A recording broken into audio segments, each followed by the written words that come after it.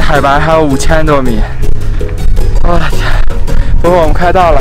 我看了这个，我觉得还不如我们在Oregon自驾游看那个彩绘山呢。亲近自然，简单生活。我们是生活在加拿大的露露和 Michael。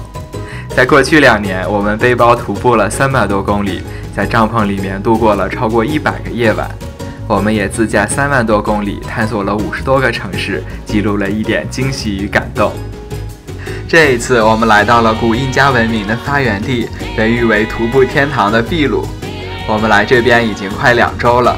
我们先坐大巴玩了秘鲁的好几个城市，后面又徒步4天3夜，重走印加古道，直到神秘的天空之城马丘比丘，非常的难忘。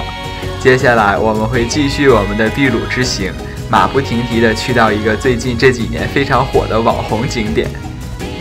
刚才我跟 Michael 2人逛这个街都被吓到了，整个街上面现在排队的人全部是排队坐那个去马丘比丘古迹的那个公交车的，就是我们坐的那个公交车。你看这队伍，一整条街根本看不到头，太恐怖了。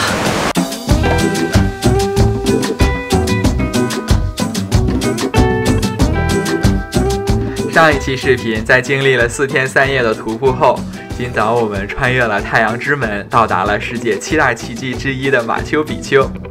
现在我们已经从景区下来了，到了山下一个很有魅力的小城，叫做 Aguas Calientes。这是一个狭长的建立在山谷中的城市，它没有公路相通，就只有一条铁路连接。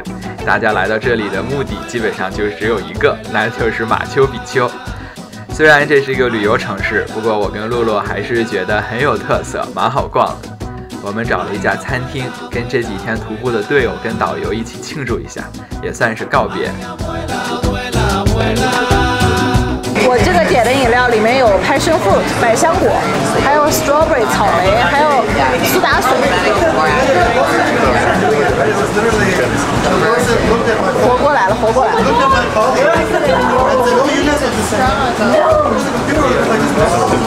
我来尝尝 Michael 的饮料。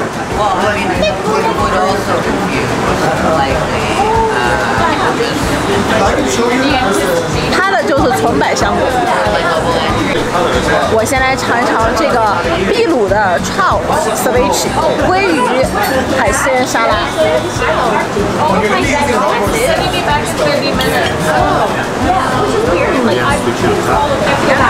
哇，秘鲁的鲑鱼肉质非常的新鲜细嫩，它这上面还配了这种海藻一样的东西。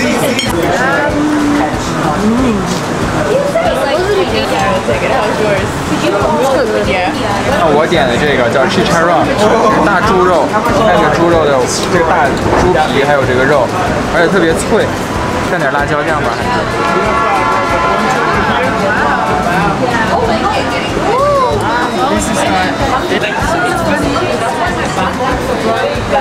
哇，这猪肉好香啊！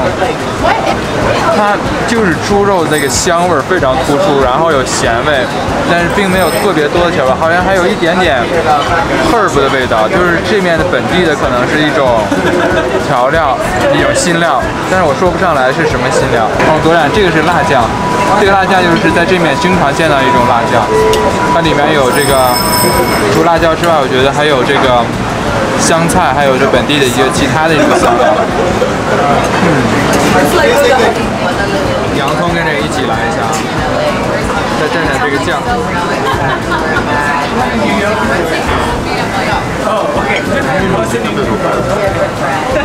哇，这样吃很好吃。放洋葱，酸酸的、辣辣的，还有这个薄荷叶，上这个辣酱，来在一起就好吃了。看我们俩的搞笑。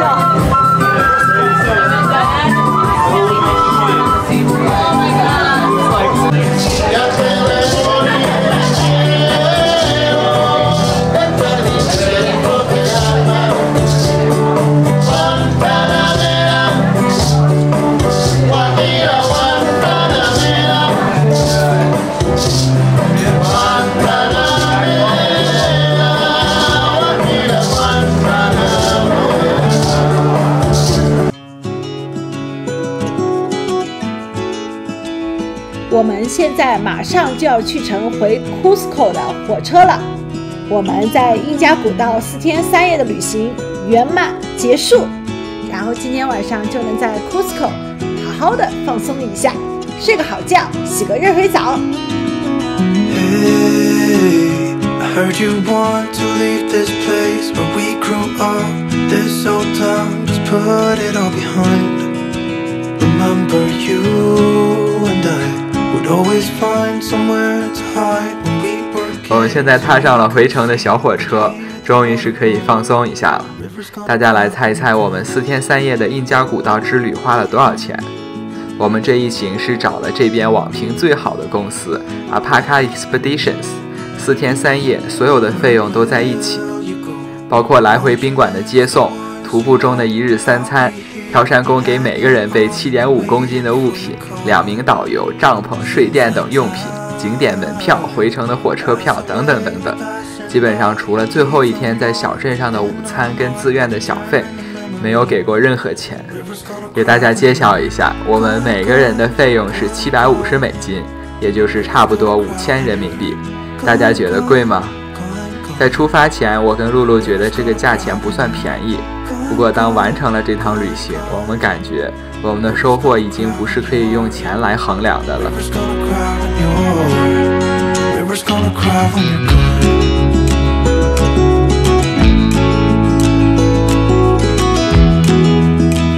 我们马上就要回到库斯科了，立马被称为徒步者的天堂，当然不止这条印加古道。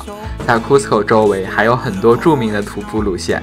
明天我们准备去一个这几年超级网红的彩虹山，又要去挑战新的高度了，有海拔5000多米，而且又是凌晨3点多出发。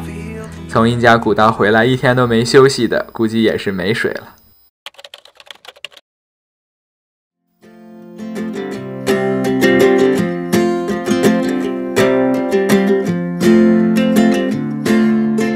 我们感觉库斯科的人起的都好早，在这边抱团去周边的地方玩，基本上都是凌晨3、4点钟出发。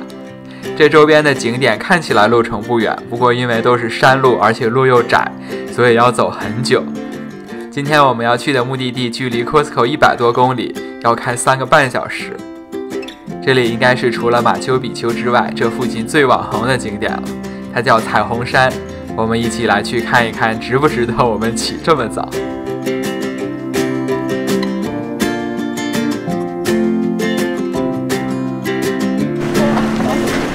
我们现在到了4800米的海拔。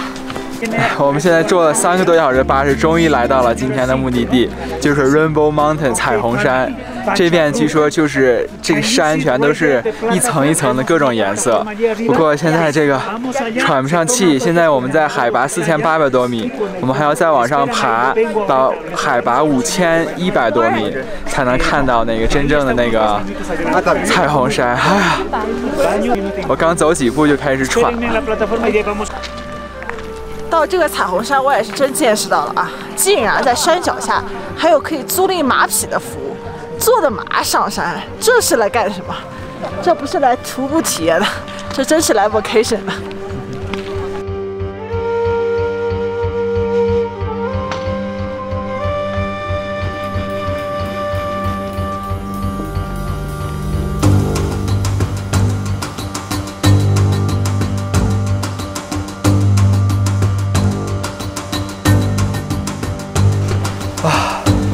这个我看那个网上说 Rainbow Mountain 也就是最近这几年才有的一个景点，因为之前全都是在那个冰雪下面盖着的，因为这边海拔确实是好高好高。哎，我慢慢走吧。我关注的不是这个，我关注的是这山下有好多阿帕卡羊驼，哎呀，还有很多的马匹。我现在就想把那只羊驼给抱怀里，你看那下面那一只羊驼正在开心的吃草。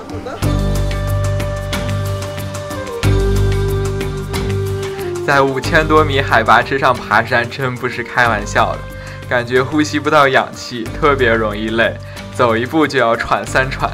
再加上我们昨天刚刚完成印加古道，也没好好休息，现在真的是有点怀疑人生。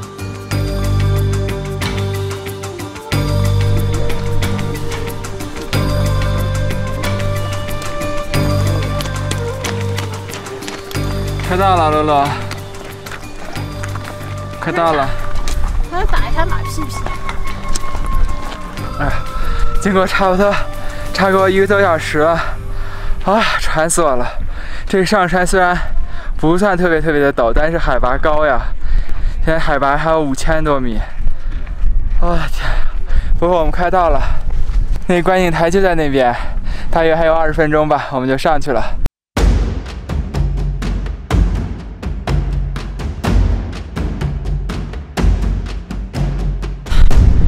我们现在经过半个小时的爬山，基本快到达这个 Rainbow Mountain 彩虹山的山顶了。马上大概还有50米就上去了。我跟 Michael 说，我说来之前啊，好多人跟我吹 Rainbow Mountain 多好看。等我看了这个，我觉得还不如我们在 Oregon 自己自驾游看那个彩绘山呢。我们是因为花钱了又花了时间，今天早上又是3点多钟起来，所以我还是得上去看一看。不然我跟你讲，我刚刚跟 Michael 说，还不如在酒店睡到11点，我才不会来这里。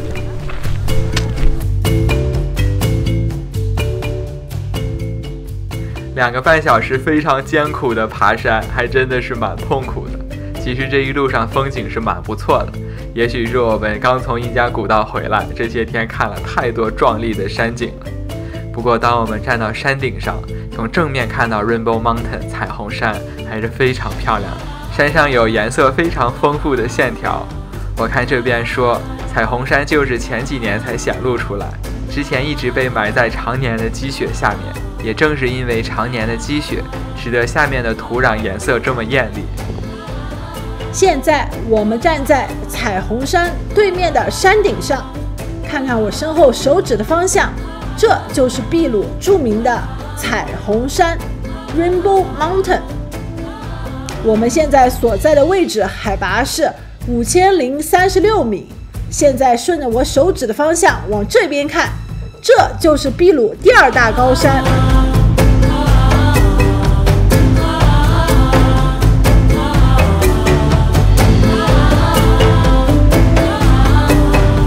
哇，现在我手动的都伸不开了。哇，好爽啊！这个阿帕卡羊驼员工的屁好幸福。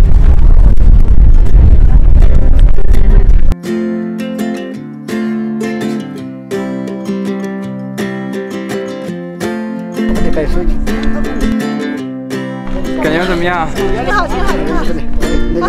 好了，我要下来了。大家来猜一猜我们的 Rainbow Mountain 彩虹山1日游花了多少钱？我们是在网上提前买的，这个价格差别还挺大的，从加币几10块钱到200块钱的都有。据说在本地还能找到更便宜的。我们订的是在网上找到的评分还不错里边最便宜的，是40加币。包括酒店来回接送、景点门票、一顿早餐和一顿午餐，吃的也还说得过去。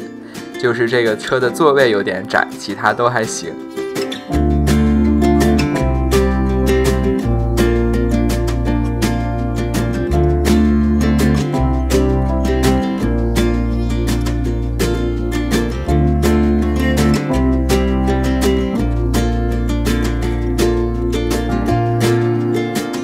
下午我们就回到了 Cusco， 到了这里，我们的南美秘鲁之行就要结束了。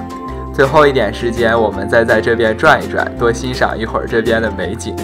我们还是很喜欢这个被曾经誉为是南美的罗马的印加首都古城，就是我想象中的那种南美城市的感觉。今晚我们就要离开 Cusco 飞回利马，后边我们还有更精彩的视频带给大家。喜欢我们视频的朋友，请一定要给我们点赞加订阅。我们下期视频再见。